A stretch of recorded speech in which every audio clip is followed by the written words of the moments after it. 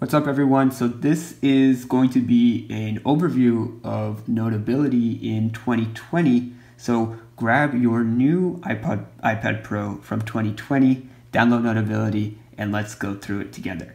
So I have basically a master document between all these note-taking apps that I'm going to compare them to, but I'm just going to give you a brief rundown of how to use Notability in 2020, what features it offers, and maybe a quick look at things I hope they'll add in the future. So to begin with, you can see that this is the interface. On your left, you have all your dividers and your subjects. So you can put different subjects into different dividers. As you see that I usually just make different dividers based on the semester I'm in college. And then within that semester, I have different subjects based on whatever courses I was taking that semester. But you can go ahead and do this any way you want. This is not a proper file management system by any means. You can't create dividers within dividers or subjects within subjects or anything like that. And this is one thing that I wish Notability would add in one of their later updates. But for now, this is what they've done, and this is how you do it. So if you want to add a divider or subject, you just click on the plus here, and you can decide if you want to add a divider or a subject, and you can move subjects between dividers pretty easily by just dragging and dropping them like so. So let's go ahead and start with this subject. Go ahead and create a new note in this subject and see how that works. So what you want to do to create a new note is click on this top right button here, and you can see that you're brought in to this blank page. You can choose whether you want this page to be blank, lined, grid, circle paper, whatever you want. When you first create a new note, you can do that in the settings. But I usually prefer writing on this type of lined paper. But if I really wanted to change the paper template, I can go ahead here, click on paper, and then choose between all these paper templates that you see here. And I can even change the color based on these preset templates that they've given us. So there's a little bit of flexibility here in terms of changing your paper template, but it's not something as extensive that you might see in GoodNotes 5 or even NoteShelf 2 for that matter. Now, if you want to start writing, so you can go ahead and just start writing, but you'll probably want to change your pen or your colors a little bit. So to do that, you click on this button here, and you have a whole bunch of preset colors that you can change and add, but you can also add your own custom colors in these spots here. I haven't added any custom colors because I find the presets to be sufficient and perfectly usable. In fact, I really like these pastel colors that they've preset and added for you already. You can also change your tip of your pen, so you can draw very thick or you can draw something very fine. I usually prefer writing at the second option here, so this is very close to being the finest point you can get. I think it helps my writing and improves it a little bit. And up here you can notice that there's these two squiggles. So this one is if you want pressure sensitivity on. This one is if you want pressure sensitivity off. I actually prefer writing without pressure sensitivity because it looks more even that way. And if I can make my notes look more even, which is something you can't necessarily control in the real world, then I will definitely take that advantage with digital note-taking. You can even use a highlighter, which they show here. Very similarly, you can turn on pressure sensitivity for that or not. You can change the size of your highlighter, and you can change the colors based on the presets they've given you or any other colors you've added, so that's really nice. Now Notability has improved the highlighter, so it looks a lot better now when you highlight the text. Usually the highlighter was a little faint when you would start highlighting text because they were trying to make it look more realistic, but this is digital note-taking. We want it to look better than realistic, so they went ahead and fixed that. Now on this option here, you can see there's an eraser, so you can have the option of doing a whole erase or a partial erase. With the whole erase, you will erase the entire stroke. So I drew this highlighter in one stroke. So if I just erase that one part of the whole highlighter stroke goes away. Similarly, if I just erase a part of this O, the whole O goes away. And the same is for all the other letters that I have shown here. But if you don't want to do a whole erase, you can now do a partial erase if you want to create a disconnection between two lines. So you can change your partial erase, and you can even change the shape of the eraser, the whole eraser or the partial eraser, to get it as precise as you want. So you can go ahead and just do a partial erase between there, partial erase there, partial erase there, and now if you switch back to the whole erase, you can whole erase these separate strokes.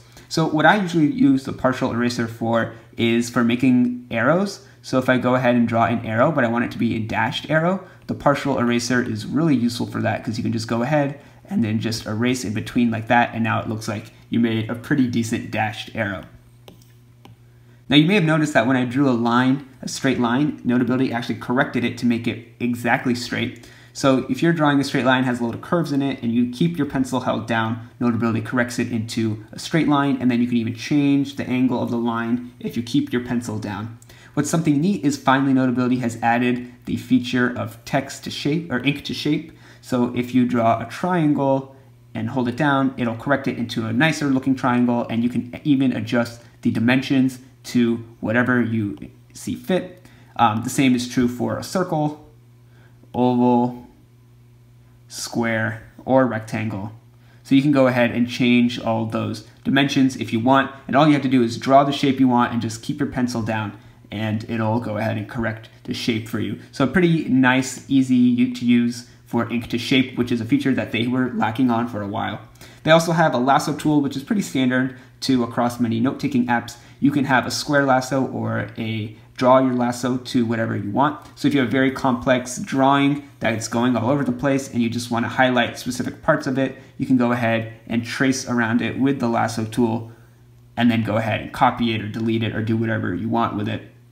So it's a very nice tool to have. And if you don't want to keep drawing, you can just have the square lasso tool. So you just click on the square and you can draw a square around whatever you want to select and go ahead and move that around. So really, really good all the way around. Really, really good features. Now there's also this pointer tool that you see here. This just means you will only be in touch mode, so you can't accidentally make any marks if you use the pencil. So it's just pretending that everything you're using is a finger and it's not actually going to edit anything you're in. If you're in a very detailed note that you have a lot going on and you don't want to accidentally erase anything or draw something, just put it in this mode as you're looking at your note and it'll feel just like a regular document, like a PDF, and it won't be like you can actually edit anything on there. So that's really nice. Now I'm recording this video and I've plugged it in and you can see that I have a laser pointer available, and this is only available in presentation mode.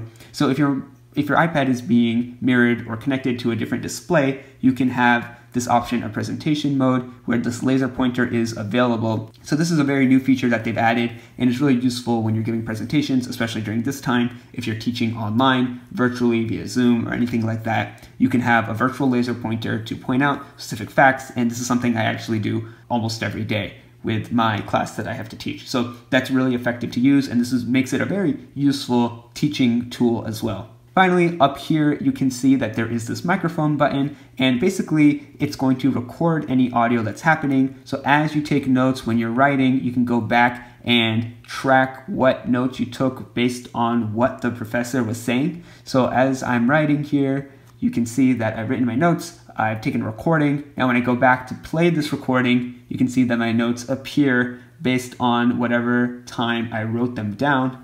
And so when you're listening to your lectures, you can see when your notes appeared, so when you wrote something down, or if you're just looking at your notes, you can click on the notes like that, and it'll take you to the exact time that you wrote it down. So if I want to click on the time, I want to hear what the professor was saying when I wrote the word notes down, I click on the word notes and it takes me to that location. So that's extremely useful and something I wish all note-taking apps had. But it's definitely one of the greatest features that Notability has for sure. So it's really easy to import different things into Notability as well. You can import images, you can document scan, you can add GIFs, web clip, stickies. You can do all sorts of things to add some spice to your notes. Honestly, I don't use any of these features usually when I'm taking notes. I'm usually just creating my own figures, or I'm copying and pasting images from the web, which is also very easy to do. But if you do want to do anything like that, that is here. But I won't go into too much detail into any of that because most of this is pretty self-explanatory. Even the web clip, it'll just give you a clip of whatever part of a web article that you're looking at, and you can insert it into your note itself, and it can even create a hyperlink if you want to do that. Now in these options, I already showed you can change your paper template and the color of your paper. Usually what I do is I draw with these lines or with these circles, and then when I'm done with my notes, I switch it to the blank paper so it looks a little bit cleaner. So I'll give you an example. So these are some notes that I took. Now I didn't just freehand this on a blank piece of paper. I actually had this grid sort of template in the background with the circle dots, and I made it like this. And then when I was done writing the notes, I switched it to blank to make it look really clean. And it really just improves, I think, the overall look of your notes and the aesthetic of your notes. And if you go along here, they introduced this new view option. So usually Notability has been a vertical scrolling type of note-taking app. So as you scroll vertically, you get to your new pages, just like you would in like Microsoft Word or something like that, which is what I prefer. But I guess some people do prefer to have their option to view it like other note-taking apps where you swipe left and right to get to your new pages. Now, I think this is very difficult to do because I like to see all my notes at once. I don't want to keep swiping between these two pages because then you can't see what you wrote just above this area here. You have to actually swipe back. So I like to keep it in the seamless view, as I call it, or otherwise known as vertical scrolling instead of horizontal scrolling. Apps like GoodNotes 5 can also do this, but it's nice that Notability has added this option too. Now, if you go to the info, you can see that you can check your word count if you add text, which I'll go over in a second. And then on this thumbnail view, you can actually bookmark certain pages so that if you click on your bookmarks tab, you can see important slides or important pages that you want to refer back to later. And you can search your text, so handwritten notes and PDFs that you've imported. You can search all that text, which is a really powerful tool. So if I type the word notes, you can see that what I wrote when I wrote notes, that is now highlighted. If I were to import a PDF and search here, you could search those words as well. So really very powerful tools that Notability is offering here. Now, if you don't want to do any writing, you can add text. So you can either add a text box or start typing like a Word document. So if I just start typing here, you can see that it's just adding a line. It's already indenting it to the left, and I can start typing like this. But you might want to have more flexibility with your text, so you can actually create a text box instead by holding your finger down and clicking Add Text Box. And let's see, I can say hello, and then I can go ahead and drag this text box around. I can rotate this text box anywhere I want and put it wherever I want in my notes. And what's really cool is if you do that, you can also change the style of the text box. So that means that you can increase the font, change the color, change the font, bold, underline, italicize, do all these sorts of things. So one issue I do have with Notability is that there's no alignment options in your text. So I can't center this, and I can't left indent or right indent or justify my text. It is only left indented always, which is really a bummer and a really easy fix, I think. But you can add bullet points if you want. So now I've added a bullet point to my text box. And let's go ahead and move this around here. Let's rotate this so it's easy to use. And let's style it, and you can change it to numbered lists. So you do have those sorts of options as well. And then you can also change it into a checklist, so you can actually check off things that you've done like that. Now you can even change the paper of this text box. So if you want it to be a different color than the rest of your document, you can go ahead and change that and change its template. But that's as far as you can go by adding different paper templates within the same document. So I can't make my second page of my document a different paper template. It has to be the same paper template regardless, unless you add a text box, in which case you can have a different paper template as the background. But it doesn't look very nice when you do that, in my opinion, and I wish it would add the ability where you can change the paper template depending on what page you're on, which is something that GoodNotes 5 does let you do. Then you can go ahead and just delete a text box pretty easily and cut or copy it as well if you want to. So it's all very easy to do. Now, in terms of importing documents, you can import Word, PowerPoint, and Excel files into here. It'll convert them into PDFs for you. So I do that all the time with my lecture slides in class. So let me go ahead and show you what that looks like. So if I open up Canvas, you can see I've pulled up a PowerPoint presentation on consciousness. So if I go ahead and import that to Notability by clicking on Notability right here,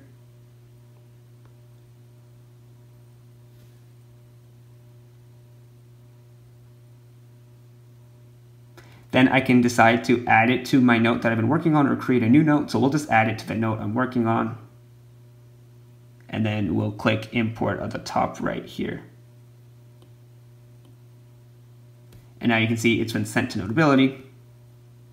So now I can go ahead and open up Notability, and you can see that if I scroll down, I have this whole presentation on consciousness like a PDF, even though it was a PowerPoint presentation. So that's really cool. I use this a lot for all my classes. It doesn't really matter how my professor uploads the document, whether it's a Word document in Excel or a PowerPoint document, PowerPoint presentation, I can go ahead and import that into Notability really easily. Another thing that I don't like about Notability is that you can't have portrait and landscape pages in the same notebook. So right now I have the iPad horizontally and I had to keep it that way in order to do a screen recording. But if I turned it vertically, it would also turn vertically with you. So I can't have the paper in vertical position and the tablet in the horizontal position. They have to align. So this, if you don't understand what this means, you should probably just check out a Good Notes tutorial or something to see exactly what that means, because it's a little bit hard to explain. You can also convert your handwriting to text. So if I want this to be text instead of just my handwritten notes, I can go ahead and click Convert to Text, and it'll tell you what it's going to convert it to, and you just click Convert. And now it's created a text box with what you wrote. And I can go ahead and get rid of the numbering there because we don't want that numbering. And now it is just as text. One other thing that's really nice about Notability is that there is a desktop version for the Mac. So if you want to use it on and have your notes on your computer as well, you can do that. That's also sometimes very useful when I have certain notes that I want to look at and I want to write a different note. So I can pull up that note on my Mac and then write whatever notes I want on the iPad. It's also good for importing documents, so you don't have to use your iPad to import documents. You can just import them on Notability on your Mac, and if you turn on iCloud Sync, it'll sync between the two devices. There's also this really useful feature called Split View, where you can have two notes open up at the same time if you want to take a look at those. So here you have one note open here and one note open here, and then you just click on the side that you want to edit, and you can go ahead and edit that side.